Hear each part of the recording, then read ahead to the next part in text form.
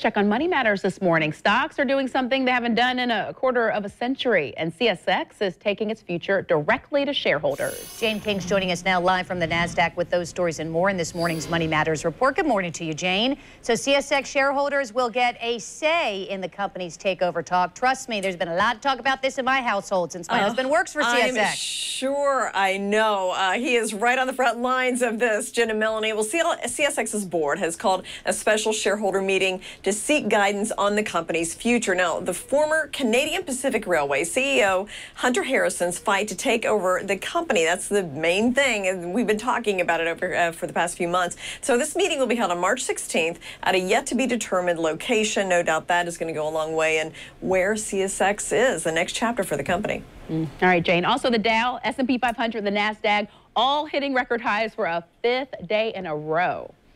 This is the longest streak of records since 1992. Now, back then, the Dow was around 3,200 points, so we're above 20,000 now. If we can close higher today and tomorrow, we'll break that streak from 25 years ago.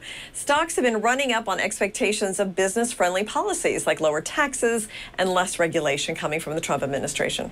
All right, Jane, so I'm trying to severely cut down the amount of sodium that my family takes in. And if you sit there and try to read a label, it is really confusing. But it sounds like it's getting ready to get simpler. A lot simpler, and forget about all the expiration things that are on there.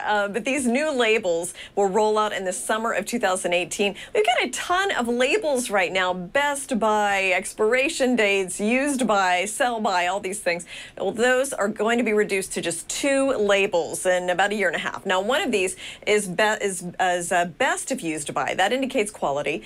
Used by indicates when a food should be consumed before it goes bad or has safety concerns.